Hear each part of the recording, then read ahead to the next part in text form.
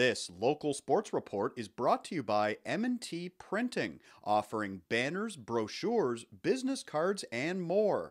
Check out their website for a wide range of printed products at mtprint.com. A pair of familiar faces have returned to the Elmira Sugar Kings this season, and they will help bolster the Kings' back end. Anthony Azzano and Dawson Shackelton are back after a one-year absence, and they couldn't be happier to be wearing the green and gold. I missed it. I don't know. I went back home last year and didn't feel right. I wanted to be back out here, missed the community, so close to the community.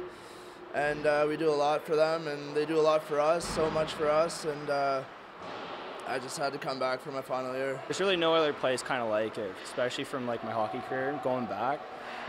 Just didn't really feel like the same. As soon as I came back, it was kind of a different taste.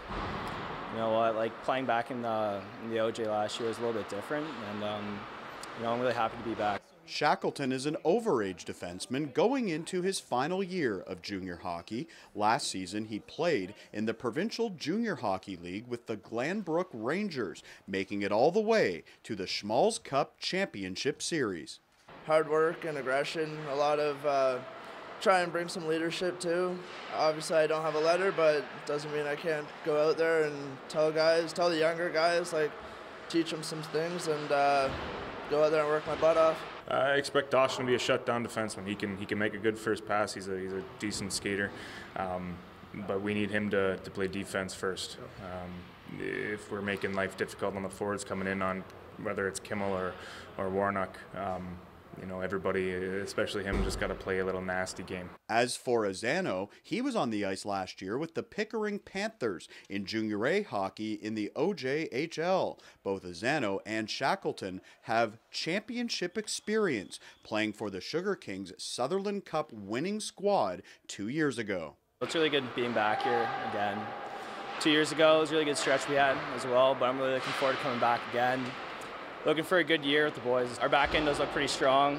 You know, we got like a lot of good guys back here, a lot of good personalities, and who bring a lot of skill to the ice as well. I really feel like we'll bring kind of an offensive threat also. I think we're slowly starting to stick together here. The team's starting to work how they should be working, and we've been working really hard at practices and focusing a lot on our conditioning and speed, and basically we'll just have a real strong team this year. We pride ourselves on putting good people out there and good people throughout the organization. So for them to want to come back here when they could have gone anywhere is fantastic. You know, to have those guys who we won with come back as well is large, just to have that influence in the dressing room. Elmira kicks off their regular season on the road in Kitchener on Saturday, September 15th. The Kings' home opener goes the next day on the 16th at 2 o'clock at the Dan Snyder Arena. We want to win. Elmira, we want to win. Are we looking down the road right now? No, we're focused on Kitchener Game 1, Brantford Game 2 here.